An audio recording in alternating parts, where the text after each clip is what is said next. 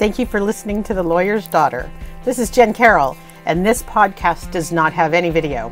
I know I'm on YouTube, but that doesn't matter. I really appreciate you listening to the podcast here. Let's go get started.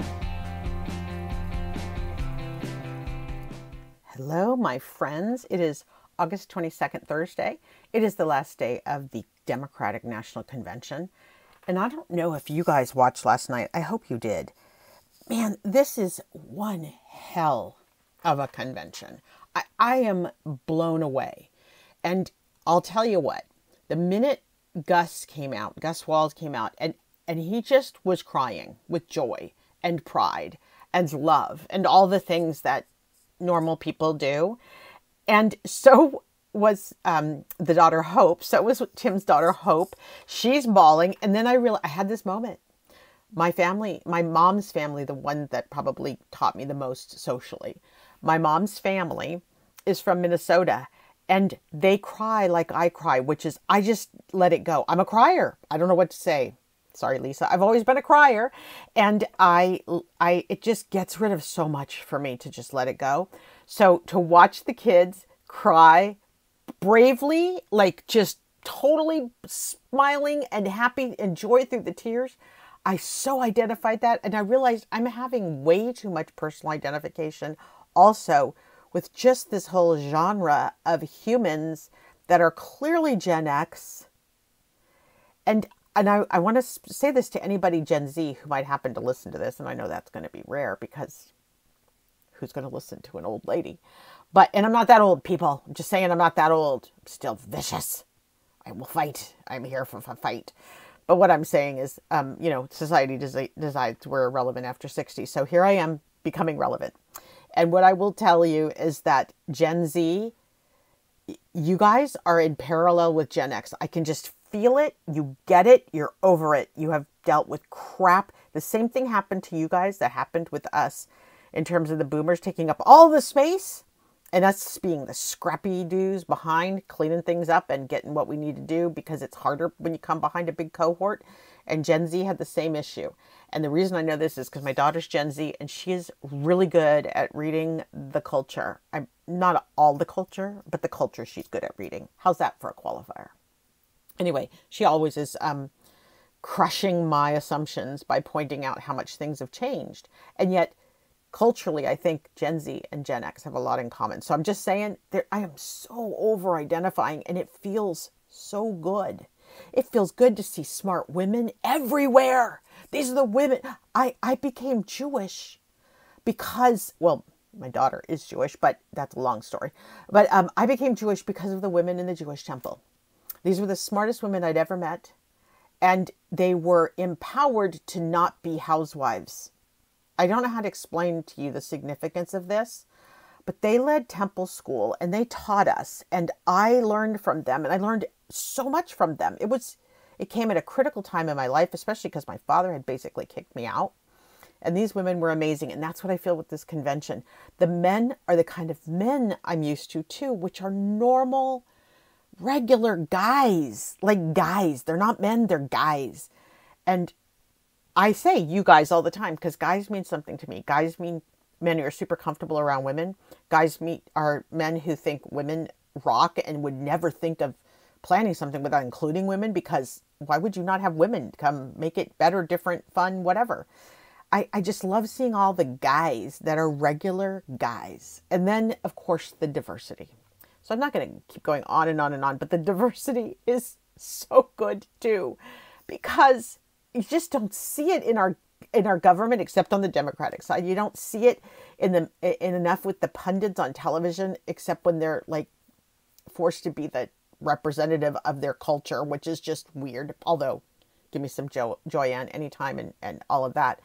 But I'm saying I just love this diversity, that everybody is invited to the party, and it's how I felt at Pride, where I was just like, here's a 62-year-old woman who's short and fat, and like I just belonged. They didn't care who I slept with. They just cared about me. It was just so nice. And that's what I feel about this Democratic convention. So here we go. So I'm going to talk about I just needed to do a little bit of gushing because it's just been so fun. And I realize I'm exhausted. And I'm on the West Coast. So let's be clear. I get to watch a show before I go to bed. and I'm still exhausted. So that's how you can tell a real Gen Xer when they get to watch a show. That was always our thing. Just one more show. Mom, can I watch a show? Can we please just watch the show? Be quiet. I'm watching my show. That's all true Gen X. Just taking everybody back for that one. So, okay. What is the point of an acceptance speech? That's the big deal tonight, is the acceptance speech. Why are they important? Why are we here in this part of the process, and how does it contribute to our democracy? So all right, I'm going to do a little convention analysis. I decided I can't do it real time. It's just exhausting me. It's too much to keep up with. So I'm going to do some of that over the weekend and come back and look at some of the themes and how the speeches went and all of that, and help us know how to use this content in the speeches to help us go influence others. I think that would be helpful as we need to move forward. But right now, for you to understand and for me to understand what the role is in our democratic process, in our democracy, the role of a convention acceptance speech, there is a defined role. And I just want to shout out to the DNC for turning conventions upside down. From the roll call to Barack Obama questioning why crowd size is so crucial, to Lil Jon busting his way down to the floor. And I mean, like I said, lunatic in the house, all by herself, party of one, close the doors and windows because Jen's in there like acting like a fool. Yeah, that was me. But we also have heard some of the most gut-wrenching, heart-rending stories from based on people's lives, and including the one from the folks who have hostages in Gaza or wherever. I don't even know where the hostages are. I just know that they seem to share this middle ground where their situation sucks and they don't believe killing everybody else in Gaza is the answer, which is, honest to God, the problem here. And until we can get other people out of these talks and just let our president, who's very good at this, Biden is really good at this, if we could just let Biden negotiate with Netanyahu without any other former presidents or candidates being involved, we might have a chance. But I'm not going to take that on right now either. So what is the point of tonight's speech? The democracy purpose, the reasons the democracy drives for this kind of event, is it presents the candidate's vision. Well, actually, sorry, I'm just going to interrupt because Bill Clinton said it so well last night. But let me just say the formal reason, and then I'll tell you what Bill said last night because it's stuck. One is to present the candidate's vision for the country. Hella important. What is it you want to do? And I prepared a little bit in this to tell you about how those visions manifest, because Americans are always so focused on the moment, right? And like the moment in the 3 minutes ahead of us, and then regrets, but we're not going to talk about regrets. But Americans are just weird like that. We perseverate on all the weirdest things. Okay, so in this though, it's really important that we present the candidate's vision, and then I can show you how the vision's played out. Articulate the party's core values and principles. So what is it that makes this party so special? And then to rally the electorate. Hey, that's us. And around a shared purpose. So it's doing everything it's supposed to be doing, but it actually serves a democratic purpose. So I wanted to pull that out. And this is the chance for them to speak directly to the American people. And it'll be clipped and soundbited to death going forward. So we'll see clips from this. It's kind of nice to watch it the first time in context so you understand why the clips resonated. Okay. Now, there's also obviously a political purpose to the speech. So you might think, well, are the democracy purposes the same as the political? And the answer is no. The political purpose is very tied to your campaign strategy. So what is it that you want to do? It sets the pace, the tone for the general election campaign, but it really is the strategy of how you're going to do it. Like, let me give some examples. Like, we're going to use testimonials. They're going to use a mix of all these things because no campaign would ever stick with one thing, but we're going to use testimonials. It's interesting because you look at the other campaign, you don't see a lot of testimonials. You see a lot of kind of made up endorsements, but you really don't see testimonials. I'm going to contend is because the policies they have don't make people want to stand up and have a testimonial. And they have had a few that are the unusual examples of something that absolutely fits their narrative. But generally, that would be an approach. That could be part of your campaign strategy. Your campaign strategy could be that I want to get every voter to do one good deed for the campaign. That could be your strategy. I'm just making these up. So when you think about it, the speech also has a political purpose. And let's listen for that tonight. An acceptance speech should absolutely unify the party, present a clear vision, and differentiate from the opponent. So think about that. It's got to be also differentiate. And we've seen a lot of differentiation this week. They do this, we do that. We believe in this, they believe in that. That Project 25 thing last night was brilliant. I felt really bad for the first guy who couldn't get his audio to work. Again, over-identifying with the convention. But I'm like, oh, they didn't come back to him either. He missed his shot. Maybe they'll put it on social media so we can see it. Poor guy. And then, of course, they're supposed to inspire and motivate. So not just differentiating, but inspiring and motivating. So let me go back for a quick minute because I was going to drop that Bill Clinton thing. I thought Bill Clinton's speech last night, first of all, I was surprised to see him quite as shaky as he was and his voice not as strong as I'm used to.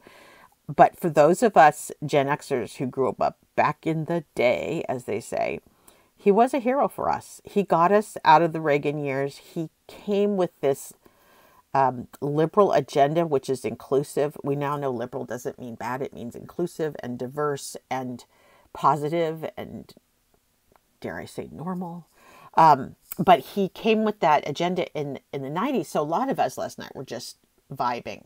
But it was distressing to see his handshakes. But in the middle of his speech, and it's said that he ended up rewriting it this week because he started to read the room and realized he was coming in probably to Bill and to Clinton. No, it would be to Bill and not enough Clinton, because Clinton's the one that plays that jazz sax. Probably not anymore. But it was interesting to see him. But I loved the part when he said, look, basically the presidency is the greatest job anybody can apply for. This is the application process, and you are the people who do the hiring. So the job description's basically there, but you get to hire me, and the job only lasts 4 years, and you get to rewrite the job description every 4 years as well. And there's no better example of how much the presidency can't be the same job every 4 years. It just cannot be, by the very nature of our democracy and who we are as Americans. Things change, priorities change, circumstances change. And so, yeah, we do need to write the job description every 4 years. And I think we've written the job description for the 2024 election. The job description for our next president is to continue to maintain our relationships with our allies, is to bring joy to this nation again, and to find ways to work together to lift everyone up. That's the job description. There's all the regular stuff. But if you look at the context of the job description that we need for right now, how we solve the problems might actually change. And so that's why we're interviewing our candidate. And that's why I think looking for the ability to adapt, flex, bend, that surprisingly, as much as we hear about Joe being stubborn, the reality is him getting stuff done has been his ability to negotiate, to compromise. So there you go. Okay. Blah, blah, blah. I get excited about this stuff. Sorry. So this is what the speech is supposed to do. Let me give you just so you have a little bit of a historical example. Let me give you some examples of some acceptance speeches that worked. Well, and then when I say that worked, that's me writing the words that worked. That's shorthand for they were impressive. They got a lot of attention. They were a big deal. So I just made it faster by saying they worked. In 2008, it was Barack Obama versus John McCain. And in his convention acceptance speech, Obama delivered a message of hope and change. Remember hope. What was it? Hope reconsidered, hope revisited, hope is back. There was something. Michelle Obama said it. All of you smarty pants right now are telling me through my podcast what it is. He delivered the message of hope and change, and his campaign slogans were like, yes, we can. Change we can believe in, and hope. They were rallying cries for the supporters. And when he declared tonight, I say to the American people, to Democrats and Republicans and independents across the great land, enough. He was again coming from a time of great division.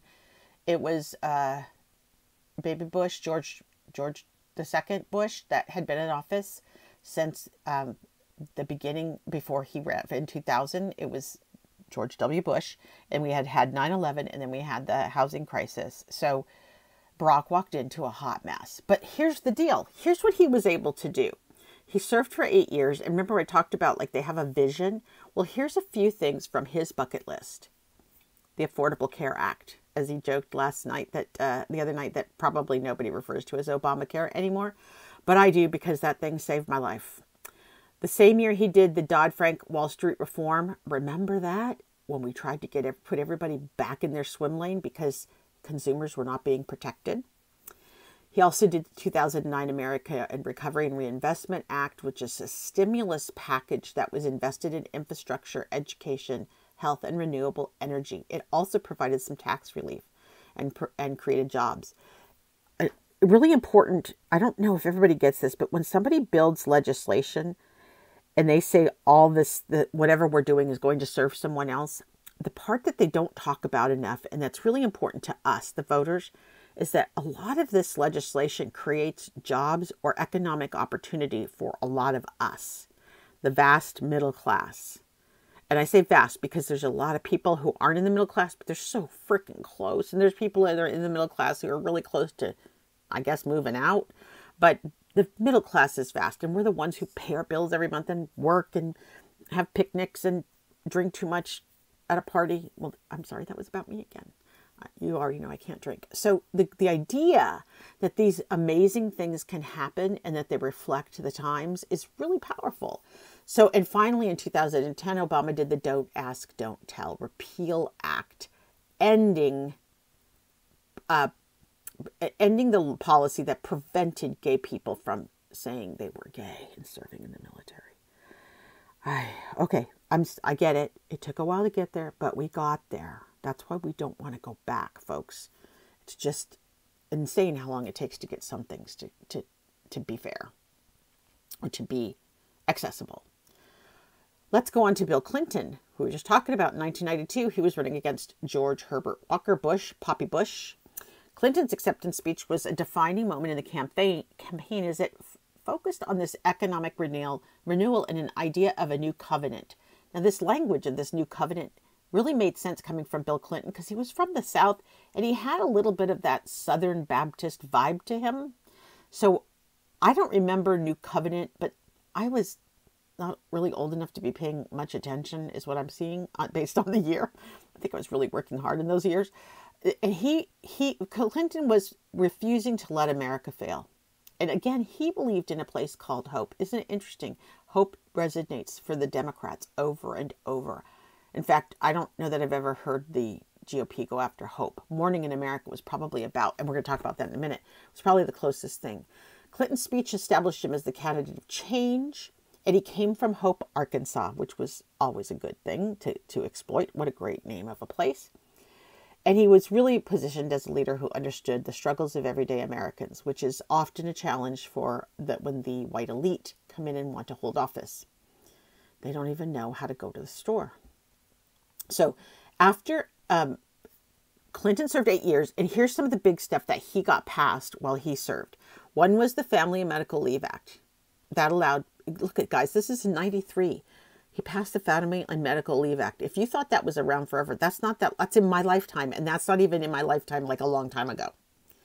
He passed NAFTA, a trade agreement that actually helped trade among Canada, United States, and Mexico, which is basically reducing a lot of barriers and fostering economic cooperation, which again, usually has economic impacts on us. And I don't know, I didn't go study all of these to find out the long-term effects, so do not hold me accountable in that way.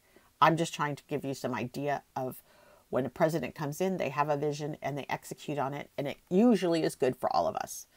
Another one was his Violent Crime Control and Law Enforcement Act. This one I know had issues because it introduced the three strikes law, which, I mean, that kind of doesn't really work so well. It's been revised a number of times. I think it also increased incarceration. So again, that's only what I know anecdotally.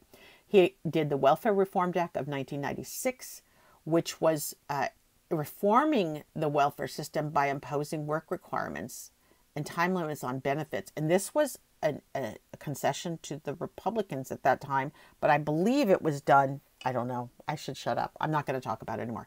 Go look up the Welfare Reform Act of 1996. I don't think it went too sideways.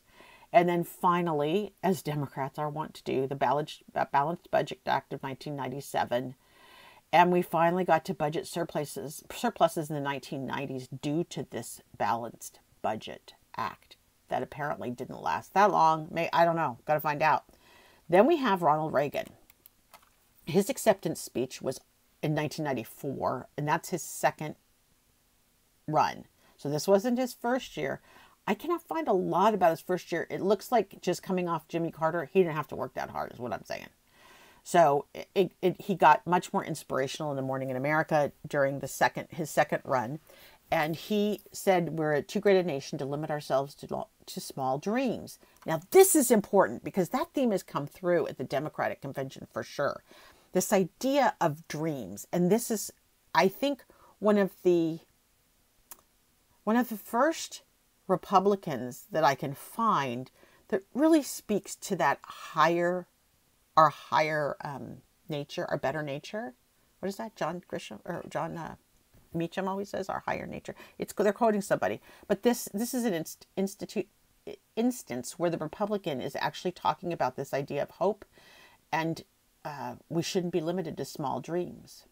His slogans were "Morning in America," "Are you better off than you were 4 years ago?"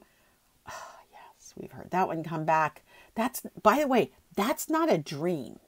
That's a very different statement than go reach your dreams.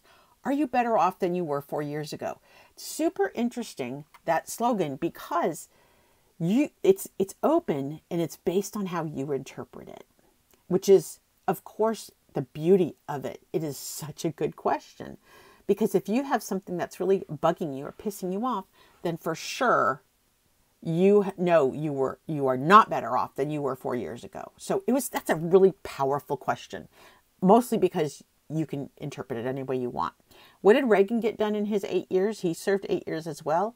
He did the 1981 Economic Recovery Tax Act, and that was designed to have trickle-down economics. So we're going to leave that one right there. We have the Tax Reform Act of 1986. So 5 years later, he simplified the tax code, reducing rates for individuals and businesses and eliminating a lot of deductions and credits, it did hurt a little bit. The same year, he had the Immigration Reform and Control Act, providing amnesty to millions of undocumented immigrants while implementing new measures to prevent illegal immigration. Yo, yo, yo. Did you hear what I just read from a Republican? The Immigration Reform and Control Act of 1986 provided amnesty to millions of undocumented immigrants. That is amazing.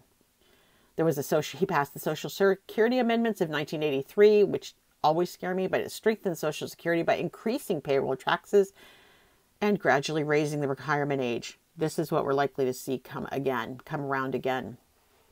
And then the Comprehensive Crime Control Act of 1984 reformed the federal criminal justice system, introducing measures to combat drug abuse, enforcing tougher sentencing guidelines, and establishing the U.S. Sentencing Commission. What? God. I apologize, guys. This Invisalign sometimes really. Ugh. So that's important, though, because that is not a lie. Probably be super down on, and the way they went after drug dealers. If you remember Nancy Reagan and her fear of drugs, just say no.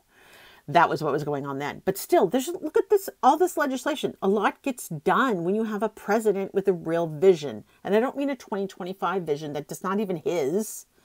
I mean, because that's just the nefarious white Christian nationalist, nefarious.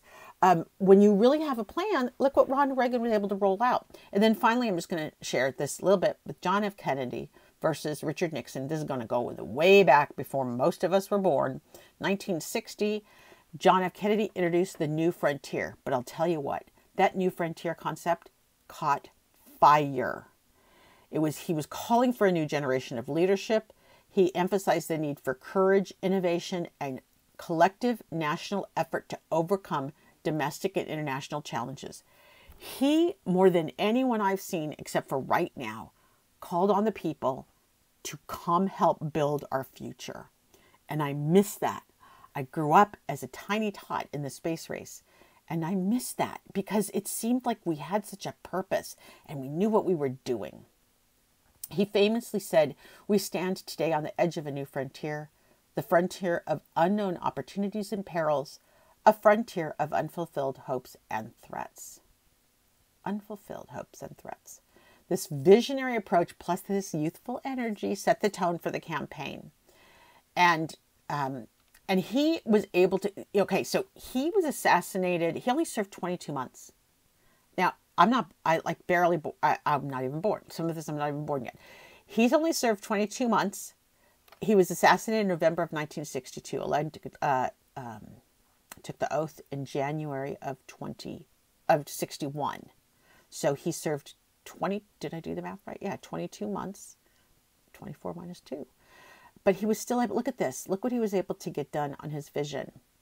In 1963, shortly after his death, the Equal Pay Act aimed to eliminate wage disparity based on gender and ensuring men and women receive equal pay for equal work was passed.